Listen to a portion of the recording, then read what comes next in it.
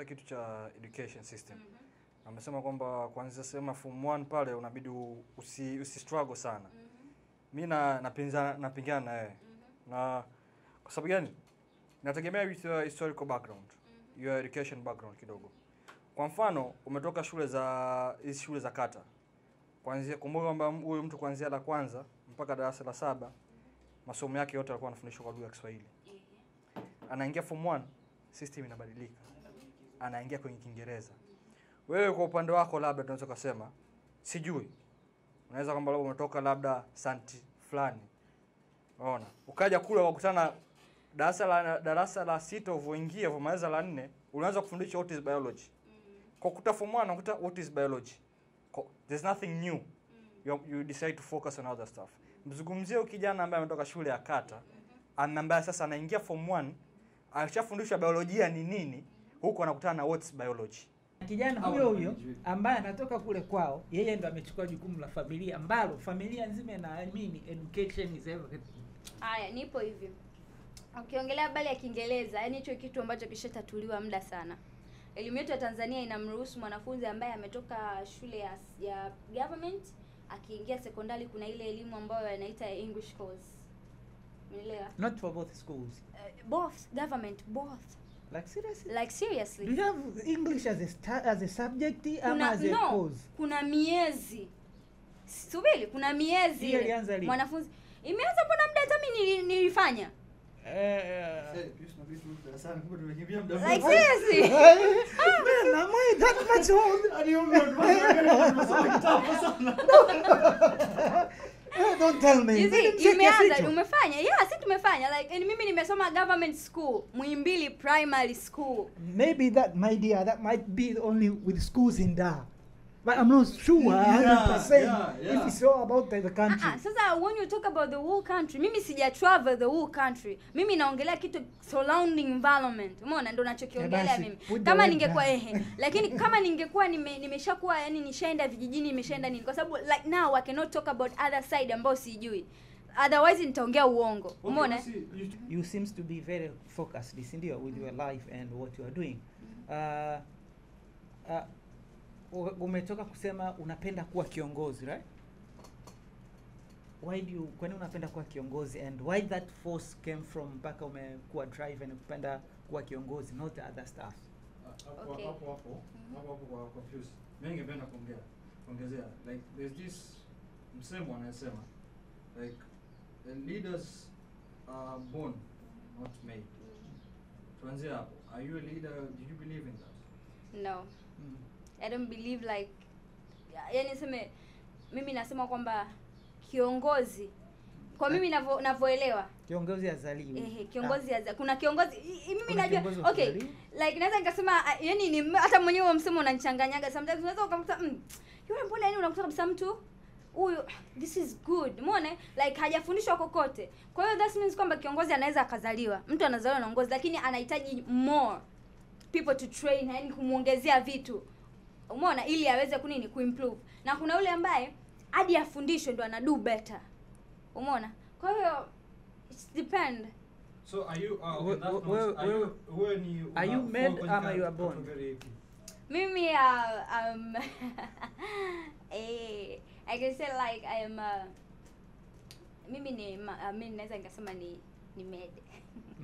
You made. Yeah. Okay. What made you a leader? Okay. Utokaje kutoka kwenye yule okay. Kwa sababu what I wanted to know. How do you become a chairman of that Nini and BC? I'm going there. Ipo hivi. The environment made me to be a leader. The environment made me to want to be a leader. Umeona, the environment I live, the environment I'm surrounded with. So yeah. Kitu ambacho Speak more about your environment. Yeah. Speak more about your environment. Environment yangu au unaweza ngasema mazingira ninayoishi mimi. Kusemea kwa jamii nilioishi mimi au nayoishi mimi. Ni jamii ambayo ni very dynamic, like naweza ngasema dynamic na pia ni diversity. Ni ya mabadiliko, yani ina vitu tofauti tofauti. Cha kwanza mtaani kwetu pale. ni watoto wawili ambao yani useme ni katika watoto wengi waliokopa pale mtaani. Uwezi amini ni wawili ambao mpaka sasa hivi tuko advance, wengine waliishia form 4 na walikuwa wanasoma tu ili wamalize force wazazi wao, ni ile waone, yani wazazi wao waridhike kwamba wanangu watoto wetu wamemaliza ni form 4, lakini at the end of the day wamefeli. Kuna watu kwamba acha niweze form 4 nipige mishe zangu hadi niache. Umeona kitu kama hicho, umeona. Kwa hiyo na kuna wale ambao like vijana kabisa, unamwona ana nguvu. Mtu mwingine kaacha shule kwa ajili ya kufocus, alikuwa ana focus sana kwenye mpira. Umeona, mwingine anajua kabisa mimi passion yangu sio kusoma bwana, ni mpira. Lakini kuna wale wengine kama hii misemo wa siku hizi wanasema kwamba wadada watafutaji, wadangaji. So kwa hiyo watu wanakuwa wanaiga vile vitu, wasichana wa siku hizi. Umeona, wanaiga sana. So mtaani kwetu kimekumbwa, watu wamekumbwa na hilo tatizo. And mimi kama mimi nilikuwa like nipo katika side ambayo siko nao sana au niko nao sana, kwa sababu kuna muda nina side, kuna muda nakuwa niko busy na shughuli zangu. Like naweza nikakaa pale mtaani, umeona, afu mtu yote asijue kama mimi nipo, na siku hiyo nikiwepo utakuta ni siko, yani watu wananiona kama siko, yani niko mtu ambaye ni very special, like huyu mtoto ni anasoma sana sio, lakini ukienda in other side I do the same thing, like I'm enjoying my life, I do this, I'm doing luxury things, na nini, you see. Lakini at the end of the day nika realize kwamba I need more, I don't need that. Kwa sababu it was a wastage of time, alafu pia mimi ni mtu ambaye watu wakiniangalia wananiona mtu mwenye umuhimu katika jamii. Umeona? So hata nikiangalia friends ambao walikuwa wananizunguka hivi walikuwa ni wa aina tofauti. Kwa hiyo kuna wengine ambao walikuwa wanani-influence vibaya na kuna wengine walikuwa wanani-influence vitu vizuri. Sasa ule muda ambao nikaja nikafahamu kwamba, yani unajua, nikajitambua kwamba mimi ninahitaji kufanya kitu hichi, kuna watu wananiangalia hivi na kuna watu wanahitaji kubadilika kwa namna hii. Nikaanza kufuata ile side ya watu ambao walikuwa wanashaishi vizuri. Kwa hiyo mazingira yale ya kufuata side ya marafiki ambao wananishawishi vizuri wakanishawishi niingie katika mambo tofauti kuhusu jamii. Kwa hiyo nikajikuta napenda kubadilisha au kuchange my community kupitia hivyo vitu, miradi ninayofanya. Kama mfano niliingia katika organization ya Absent Girls ambayo nilijifunza vitu vingi sana. Yaani na yenyewe ndio imenifanya mimi mpaka nikawa hapa. Nilipata mentors wazuri sana. Mentors ambao walinibadilisha. Like hey, kuna saa wangu fanya alikuwa anaitwa Saudo. Alikuwa ananiambia hivi, you need to change yourself. Ummy, I know you. I know your story, like you have been this and this and this. Kuna girl fanya ambaye nilikuwa nasoma naye alikuwa nilikuwa nakuona you can do this and this, and mimi nilikuwa ni sport girl. Alafu kitu ambacho kilichomfanya yeye aamini ni kwamba kuna this thing ambayo nilikuwa nacheza cricket, nika travel mpaka Uganda na nikafanywa interview, nikaa mpaka katika mitandao like Google na nini, then kile kitu kikaa kama kimeinfluence yeye kuniona mimi ni mtu ambaye nina potential kubwa sana. Kwa hiyo kile kitu akaja akaniwekea mimi ndani yangu, kwa sababu mimi nilikuwa nakiona tu outside. Kwa hiyo akakiforce kiingie katika ndani, yani kuingia katika ndani yangu. Akaniambia hey, change that, your Instagram, your social media should change, like make things ambazo zinakufanya wewe uwe perfect, like uwe not perfect lakini uwe like a leader, uwe idol, uwe role model wa watu wengine. You can do this, I know you can do this. Kwa hiyo ile kitu kila nikipata mentorship yake nazidi kupata ile experience na nazidi kupenda uongozi. Umeona? Kwa hiyo nilivyokuwa nafanya vitu vingi nikawa mimi mwenyewe sasa nikaa moyo wangu ule. Sio mimi tena najipush like moyo. Afu moyo ukianza kupush na mwenyewe unaenda. Umeona, kwa unanipush. Go there, do this, try thing na nini. I failed a lot, like seriously. Mpaka leo hii mimi nikifanya vitu bado na fail lakini naendelea kuvifanya. Ningependa kuona nafasi ya wazazi au malezi ya wazazi wako katika hiyo escaping yako kutoka kwenye ile community yako.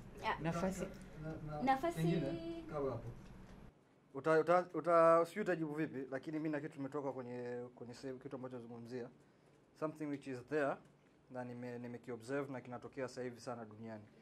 Like first of all, do you believe sport ina mchango mkubwa kwenye building a leader or building somebody who is very important in the community? Kwa sababu from what you say kwamba mwalimu wako saw a potential in you after seeing kwamba you have been doing something in sports ambao unacheza ni cricket. So do you believe kwamba sports can or any athletics can do something much bigger in the society? Yeah. Sasa kwa nini in the system we have michezo imetupwa sana. Michezo kwa Tanzania naweza nikasema kwamba michezo haijatupwa, lakini hakuna iko hivi. Okay. Wewe unaweza ukasema imetupwa, lakini mimi naweza nikasema haijatupwa. Yaani kama wewe umesema imetupwa like imepotezewa. Mimi nasema hapana. Kwa nini? Kwa sababu moja. Cha kwanza, michezo ipo. Mimi naishi mtaani. I can see it. People play. People play, but most of the thing like those environments ambazo youth they used to play. Some years like, ago they were also honestly speaking. Wawe sio kama size bado ipo. But you in school nakumbuka kuwa na mseta. Kuko na mseta. It was very big. Ipo sasa hivi. Lakini haina the strong, haina ile nguvu. Nakumbuka by this time ile mseta ilienda mpaka katoa under 20. Ambayo under 20 ilienda mpaka kucheza Coca-Cola. Brazil. Ile timu ilikuwa ni mwaka 2009 2008. The team was very big. Ikaleta mafanikio makubwa. Mmoja kati ya wachezaji ni mmoja saizi kipa mmoja mkubwa mzuri sana, Kabali. From there I don't know what happened. Ipo hivi. Ipo lakini there is no that the ipo power hivi. haipo. Unajua nini? Kitu kinakuwa sio kwa ajili ya mimi mwaga nasemaga kila siku, hata marafiki zangu naambia msitegemee serikali. Kwa maana hata viongozi wetu ambao walitusaidia kuleta uhuru, walipigana katika kupata uhuru, hawakutegemea sijui serikali ya wapi, hawakutegemea serikali ya wapi. Ni wao wenyewe walisimama na wakafanya revolutions. Na revolution nyingi zimetokea. Umeona? So hata ukiangalia katika mazingira yetu ya shule, wanafunzi hawajitoi kufanya michezo. Like kama sisi shuleni kwetu, uwezi amini, kila siku asembo Jumanne wanafunzi muda wa michezo wa sport, mtu yupo darasani anasoma. You see? Mtu yupo darasani anapiga story. Madam anakuja au mwalimu anakuja anatoa mtu na fimbo. Go to this, nendeni katika sport ground. Nendeni kwa sport ground, umeona? So hakuna ile force. Sawa, tuzungumzie force lakini honestly speaking, sawa. Na wewe unataka labda tuseme honestly speaking, unataka kuna kitu unakipenda. Lakini kitu unakipenda hakina mazingira mazuri ya kufanyia kile jambo. Will you still be doing it? Yes. Kwa mfano mimi ni kijana naanza, sio kijana ni mtoto kwa sababu sports mtu anaanzia kwenye utoto. Ni mtoto ambaye anaanza. Unaona? Anabidi atengenezwe playground nzuri ya kuchezea. Lakini playground hiyo akuta anaingia shule playground ipo. Yuko darasa la kwanza. Akifika darasa la 4, ile playground madarasa yamejengwa juu ya uwanja mpira. Kwa rahisi kwamba walimu wenyewe hawaoni there's something on sport. Mimi nitaendelea kufanya hiyo kitu. Mimi nitaendelea kufanya. Thank you for kuna kitu kinaitwa passion. Kuna kitu kinaitwa interest. Mimi waga nasemaga passion is everything. Passion is everything. Uwezi amini. Mimi kuna project nilifanya. Hiyo project ambayo nilifanya, serikali yenyewe ingeweza kunifunga kama ingekuwa ni kuhusiana na masuala ya elimu sinani, lakini niliforce kufanya kwa sababu nilikuwa na passion na nilikuwa najua nikikifanya nitashinda. And thank to God I won, becoming number 1 na nimepata big experience. Why? Kwa sababu kuna kama system nilokuambia kwamba elimu bure hairuhusi mwanafunzi kufanya biashara. Mradi wetu tuliofanya tukafanya biashara tena tukatumia mali za serikali. Watakufunga. Umeona? Umeona tukatumia mali za serikali kwa sababu tulikuwa tunajua sisi ni wanafunzi na tunafanya kitu kwa ajili ya shule. Okay. Umeona? It wasn't a suicide. It wasn't something big ambao ni yani hata ukimwambia mtu mwenye akili zake anaweza akasema these students are very brave. Umeona? Tukailetea shule taji. Maybe mimi ni kati ya watu wanaoamini kwenye what you believe kwamba as a person, as a youth, we have greater responsibility kwenye maisha yetu. We don't need sometimes we need to forget kwamba the government is there as much as the system is there. Yeah. Yani to do what change our life we have to believe kwamba the government is not there, yani umeelewa, ili tuweze kufanya mambo yetu kwa moyo na kwa nini. Kwa sababu kama mfano ulivyosema tu vizuri kwamba akina Nyerere they were fighting kwa uhuru. We don't believe, hamna historia inaonyesha kwamba alikuwa anapata support kutoka kwa watu wengine zaidi ya uwezo wake binafsi, si ndio? Kuna huyu mwanafunzi anapigana kutoka kijijini anasoma shule yake akata mpaka anakuja kuwa Tanzania 1. Do you understand? With the very hard situation. Yes. Lakini anakuwa Tanzania 1. So that's the proof kwamba we can be something. We don't need to depend 100% kwenye government. Yeah. Kwangu binafsi ambacho nakiamini, ambacho nakiona ni kwamba vijana wengi wanafanya akili yao kuwa tegemezi ya kifikra. you understand? We want people to think for us. We don't need to think for ourselves. You understand? That's very hard. Do you also believe that, ama you believe kwamba you have a greater responsibility kwa maisha yako? Exactly. I perfectly 100% believe mimi I'm responsible for my life. Kama ningekuwa I'm not responsible. Kwenye familia yako, is there anyone ambao unamuona is doing positive thing and then you learn from them, ama you are the icon of the family? I can say I'm the icon of the family. Good for that. How does it feel? It feels good. Like, can you imagine that even my daddy feel like, okay, kuna kipindi nilimpa ripoti yangu. Yeah, siwezi kusema nilishika nafasi ngapi, lakini it was a high grade, like nafasi nzuri sana. Umeona? Yeah, no, top 3. Umeona? Then nikamwambia, dad, look at my report. I did it. I made it. I'm waiting for the trip. Umeona? Kwa sababu aliniambia hivi, ukipata division 1, I will give you a free trip. Kwenda wapi? Uko secret, okay? So nikamwambia, yes, fine. Good, I'm going to get it. I'm starting right now. Umeona? Kwa hiyo nikaanza pale. Nikafight. Then nikasema, okay. Tena ilikuwa ni passion yangu kwenda hiyo sehemu. Umeona? So nikafight mpaka nimuonyeshe kwamba anza kuchanga pesa mdingi kabla sijaanza kukusumbua. Umeona? So nikamwonyesha ile akacheka, nikamwambia, "Da, kwa hiyo ndio ushaanza kupata hili." Nikamwambia, anza." Akacheka sana, akasema, "Da, mwanangu unaniogopesha." Yawezekana your parents' approach was the best. Mpaka wewe mwenyewe ukiona unasema kwamba I'm here because of my parents, ndio? Yeah. So I believe their way of teaching, of raising you was the best. Mpaka imekutoa kwenye crew ya wale vijana wengine pale mtaani, au wasichana wengine ambao mpaka wao wakawa nakuwa kwamba we are just going to school kumaliza na vitu kama hivyo, si ndio? That was because they were not raised to see the importance of life. You understand? Of safe fighting, si ndio? Nataka nijue techniques ambazo wazazi wako unahisi, yaani ukikaa nao hivi labda wewe baada ya kuwa umeona na uwezo mpaka una appreciate this is my parents effort to be here, si ndio? Nataka kujua, are they your best friends? Na kama they are your best friend, do you think that's the best approach ambayo wazazi wengine wanaweza kaiga katika kuwakuza wanao? Yeah. My parents are my best friends. Some of my family. Yeah. They are my best friends. Yeah. Like, I can say anything, I can talk with them about anything. So, and pia naweza ngasema wazazi wangu sio wakali. Yeah. Na sio wapole. Yeah. Kama mamangu alikuwaga mkali, aliwahi kuwa mkali. Tulikuwa tunapigwa alipokuwa wadogo. Yeah. Umeona? Lakini kuna ile stage nikawa nimefika mimi, akaacha kunipiga. Yeah. Umeona? So pale akajua kwamba right now I'm a grown up girl.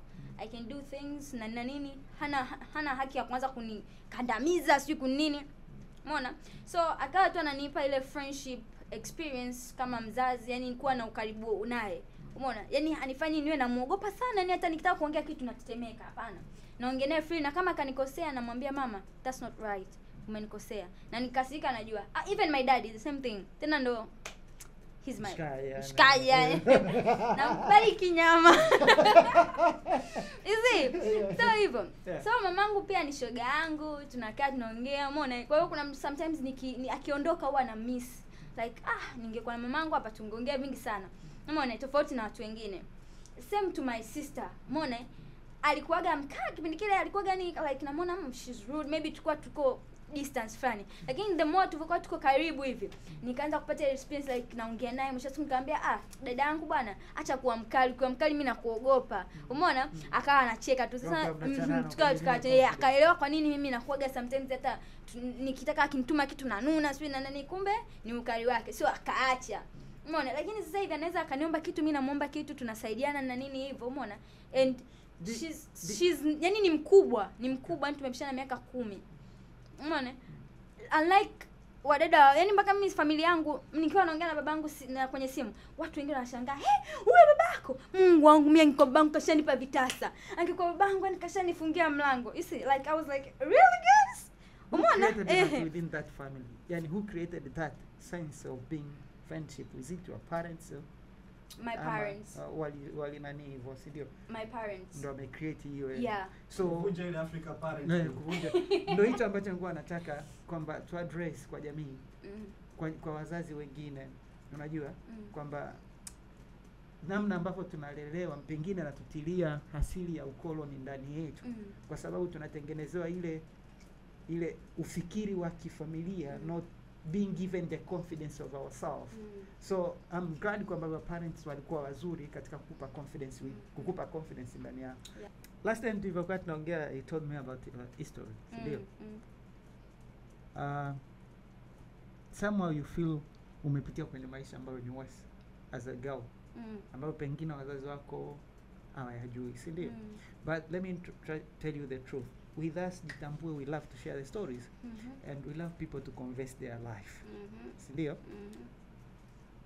Nilikuwa napenda kujua kile ulichokifanya ambacho wazazi wako wangekisikia, pengine wangechukia au wangekumind.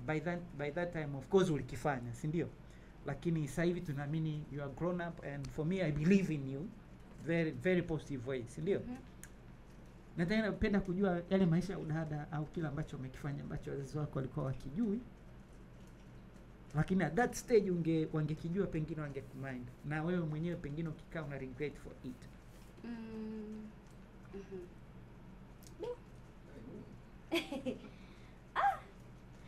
Actually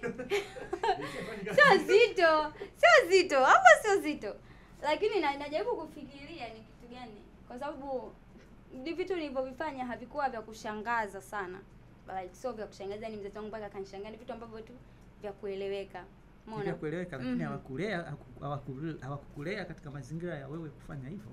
Hawakulea mazingira ya kufanya hivyo, lakini nipo hivyo, like nilikuwa tu ni mtu ambaye napenda bata na nini, so unakuta kuna muda tunaweza tuka nini, naweza nikaaga na mwaga mama naenda tusheni, lakini naenda kuswim, naenda si wapi, so napewa hata hela, napewa hela ya tusheni, naenda napewa hela ya tusheni Kawe Jangwani hiyo wapi, you see. So vitu kama hivyo nilikuwa nafanya, umeona. So ni vitu ambavyo hata mama wangu mwenyewe akivisikia hadi kidogo, kama nilikuwa nakula hela zake kwa ajili baada ya kwenda tusheni, ndio kitakachomkera zaidi, umeona. Lakini hivyo vitu vingine is just tulikuwa na enjoy na nini, umeona. So naweza nikasema ni hicho. Let's say we give you a chance ya kutana na mama yako na confess kwake na kumwomba msamaha, nini ungemwambia? Maybe some days atakuwa anaiona hii interview. Ningemwambia, mama, sikia, samahani. Nisamehe sana, nimekuwa nataka za tisheni nikaenda Jangwani. Nitakurudishia hata ipo siku nitaishia nipata kazi. Msamaha umeka kibali sana. Naisha nipate kazi, nisamehe sana. So ni hivyo tu. Sema ni kwa the good thing, sometimes nilikuwa naaga, ila sometimes ndio hivyo, unajua, anasema jana nimeenda na leo tena mama atanusu kweli. Hapana, hapa ngoja nitafute njia nyingine. So hivyo. As a leader, as a girl, as a leader, how much does it cost you moyoni mwako in terms of feeling when you see a person au mwanamke au msichana anatumia udada wake vibaya? Actually it feels bad. Yeah, it feels bad. Like dunia sasa hivi, we don't need to go there. Umeona? Like zamani ndio ilikuwa hivyo, like naweza nikasema teknolojia ilikuwa haijakuwa sana, na pia mawazo ya watu walikuwa hajafunguka sana, like nini, watu wachache sana walikuwa na nini wanapata, yani opportunity zilikuwa chache. Lakini sasa hivi opportunity ni nyingi, mpaka zingine zipo tu zina hang, utakuta mpaka zingine zina force, yani zina force wewe, umeona. So we need to take those opportunity right now, umeona. Ni muda ambao wa take opportunity, vitu vingine ni tukishamaliza vitakuja, umeona. So right now it's all about to build yourself, umeona. Right now it's all about how you can get that money for yourself and enjoy your life, umeona. Right now ni muda ambao wa kusema ni mimi, how can I manage myself like a girl. Naweza nikawa na cash yangu, naenda sehemu like my own money, natoa, nimetoa kwa jasho langu, natoa na enjoy, umeona. So yeah, hivyo ndio vitu ambavyo mtoto wa kike au msichana anatakiwa feel, umeona. Yani ile courage ya mtu kuwaza like for the future, I want to have my own life ambayo hata mtu akiniangalia anasema I want to be like that girl, umeona. Hiyo ndio kitu mimi waga nikiwaangaliaga watu wengi sana, naangalia sana kwenye Instagram, like naangalia kina Nancy Sumari, naangalia kina Faraja Nyarandu, naangalia kina nani, umeona. So yani hata wao wenyewe sio kwamba walifanikiwa wenyewe, kuna pushing factor ya watu ambao waliweza kuwasaidia mpaka wakani. Lakini hata ukiangalia the lifestyle yao wanaoishi, mtu unaweza ukasema they are little ladies, umeona? Yani hawa ndo wenyewe, umeona? So hivyo yani mtu anatakiwa uwe na hiyo feeling like I need to do something for my own. Naomba nidefine watu wawili in terms ya malezi na makuzi ambayo yameaffect maisha yao. Ni role model katika jamii, si ndio? Unidefine namna ambavyo makuzi au malezi yameaffect maisha yao na how they how they are valued within the society kwa sasa. Na utamchagua nani na why? Wema ama Nasisumari? Okay. Group la Nasisumari niwekee nani Sambari Nyarandu Ayunikiwia. Yeah. Ni define hiyo group tunasema wanawakilishwa na Nasisumari. Let's say Wema Sepetu and Nasisumari. It's not fair, tuendelee group la Wema. Group la Wema, Ambaruthi, Ambarulu, nani? Yani nataka nidefine hao watu wawili. Nipe effect za malezi yao, makuzi yao kwa jinsi unavyofikiria and who you will choose to be and why. First of all, I will choose to be Nasisumari. Why? One, she's a girl. I mean, naweza nikasema ni mwanamke, umeona? Ni mwanamke ambaye anajitambua na anafanya vitu ambavyo mimi napenda kufanya, umeona? Like yani ametoka katika Miss to Africa, Miss Tanzania to Miss Africa, then to the leader, to a mother, a sister and a role model. Umeona? I like to Wema Sepetu, from a Miss Tanzania to actress. Of course, they grow from the same platform. You see, to Miss Tanzania, to actress, to scandal girl. I mean a scandal lady, to an entrepreneur. I don't know who role model is, like role model. Yeah, ni role model wa watu. Yeah, ni role model wa watu. Umeona? Ukiangalia kwa Nasisumari ni mtu ambaye ana respect. Yani anajiheshimu yeye kama yeye. Na anatumia jamii yake katika kuleta impact. Umeona? Na anajitumia yeye mwenyewe katika kuleta impact kwenye jamii. Na hata anavyo raise watoto wake. Umeona, ukiangalia malezi anaowalezi watoto wake, unaona kabisa this girl ambaye anamlezi atakuwa mtu mzuri sana. Umeona? Atakuja kuwa kitu kizuri sana. Yani ni ile expose, hafanyi kitu ambacho yani hivyo, yani anamlezi katika malezi mazuri tu. Umeona? Yani kwa kuangalia. Lakini ukiangalia upande wa Wema, history background, mimi yani skendo zake sio kwamba naweza nikasema unajua hizo skendo mimi siwezi nika approve hapa everything, like I don't know her. Mbona sijawahi kumuona hivi nikakaa naye nikapiga naye story. Lakini for skendo ambazo zinatokea na nini, it's not a good thing. Umeona? Kama mwanamke yani it's not a good thing yani kufanya. Umeona? Kwa sababu yeye ni mtu ambaye alitakiwa hata aje awe na Niliu Samia Suluhu baadaye. Umeona? Mtu ambaye anajulikana karibia yani Afrika. Umeona? Ni mtu ambaye anajulikana yani na watu wengi, na watu wengi wanamwangalia yeye. Wema Sepetu leo hii akija akafanya miradi tofauti, project nyingi tofauti, wasichana wengi watamfuata, watabadilika. Umeona? Kwa sababu watu wengi ni asilimia nyingi watu wanamwangalia yeye. Wema Sepetu leo hii akija akafanya hivi na hivi. Sasa utakuta anafanya vitu hivyo, watu si mtu wengine akifanya, mbona Wema Sepetu kafanya? Mbona sio nani kafanya? Mbona nani kafanya? Lakini ukiangalia the other side of Nancy, anafanya vitu anaangalia jamii yake. Anafanya vitu anaangalia na yeye. Impact yake. For in that sense, from what you said, kwamba Wema kama Wema akiamua kubadilika, ana nafasi kubwa sana ya kutengeneza jamii ambayo ni much more improved, much safer in any ways that she can. Yeah. Wema ana hiyo nguvu kushinda Nasisumari. Jamii ama wasichana, tunamaliza of course. Jamii kama wasichana, jamii kama ya kijana, unahisi iwe katika face ipi? Nasisumari ama ya Wema? Ukilinganisha na impact ya mitandao ya kijamii kwa sasa. Jamii ya wasichana inatakiwa iwe usually Nasisumari. Yeah, Nasisumari. Umeona? She's a classic lady first of all. Umeona? Ni the way anavovaa. Umeona? Yani she's very respectable. Hata kama akiwa sehemu za parties na nani, lakini anavaa ni kitu yani hakiumizi macho. Naweza nikasema hivyo. Umeona? Au akichosha akili ya mtu. Ni kitu ambacho kina attract. Alafu cha pili, ni mwanamke ambaye ni anajituma. anafanya vitu ambavyo anajua nikifanya jamii yangu itafaidika. Umeona? Hata mimi nitafaidika. Cha tatu, anafanya vitu akijitambua kwamba yeye ni kiongozi wa wasichana. Yeye kama Miss Tanzania, ni Tanzania inamwangalia. Umeona? Yeye kama Miss Africa ambaye alishiriki, Afrika inamwangalia. Umeona? So anafanya vitu ambavyo hataki watu wanayemwangalia wataiga na kuvifanya. That's the meaning of role model. Thank you so much. Kuwa kama nasi Sumari.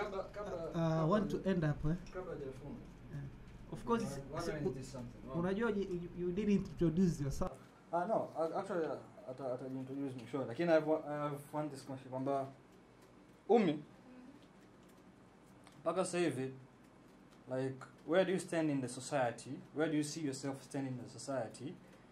What have you done to the society ambao unaona kwamba this have make a very big impact?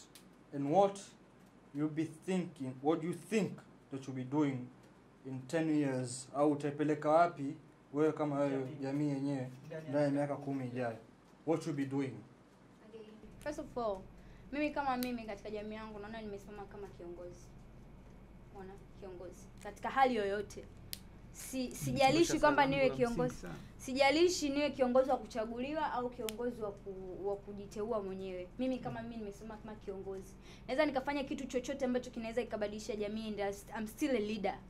Umeona? So, na pia naweza nikasema kwamba nina mchango mkubwa kwa kiasi chake kwa muda ambao nimeweza kufanya vitu tofauti katika jamii yangu. Nimeweza kubadilisha mazingira tofauti katika jamii yangu. Umeona? Nimeweza kubadilisha image za wasichana wengine katika jamii yangu. Umeona? Nimeweza kuwa influence wasichana wengine katika jamii yangu. Umeona? Kuna watu wanatamani kuwa kama mimi katika jamii yangu. Wanatamani kubadilika katika ile situation waliokuepo, wawe kama mimi, wajue njia gani nimezitumia katika jamii yangu. So, and what do I see in 10 years? Like, naona nani naweza nikaipeleka wapi? Labda naweza kusema naweza nikapeleka wapi jamii yangu. In 10 years I can see a good community surrounding me, like a community with high societies wenye high knowledge of leadership, with high impact in development things, with high impact in respect and discipline, high impact with girls ambao wanafanya mambo ya kushangaza dunia.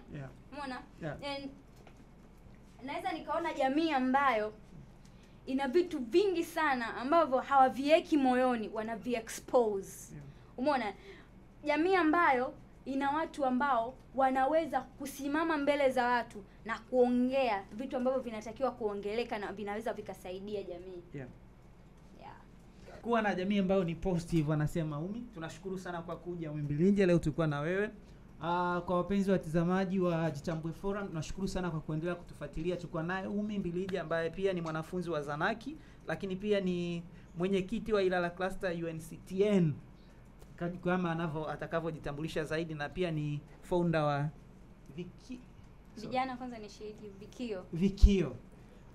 Tunashukuru sana kwa kuja, imekuwa ni interview nzuri. Labda nikwambie kitu. This is a place for youth. This is our platform. Mela, anytime you have something to share, you're welcome. I know we have many projects with you, and this is the starting, but we appreciate spending 1 hour with you. Kwa yote yule ambaye anaamini anafanya kitu positive kwa jamii, na ambaye anajua kwamba yeye mwenyewe ni positive kwa jamii, ama amekuwa na historia ngumu ambayo imebadilisha maisha yake, ama amekuwa na fights kadhaa kufikia mpaka hapa alipo, na anaamini yuko kwenye position ambayo ni nzuri, na anajiona mbele baada ya miaka 10 au miaka 15, na ambaye haitegemei serikali kufanya kila kitu, tunakukaribisha next time ukaribie kwetu. Utaziona namba zinapita hapo chini kwenye screen. Then when you feel, please contact us anytime. Tunakupa nafasi ya kufanya interview. We don't care uwe mtu maarufu, ili mradi tu una kitu positive kwetu. Nashukuru sana, until next time. Bye bye.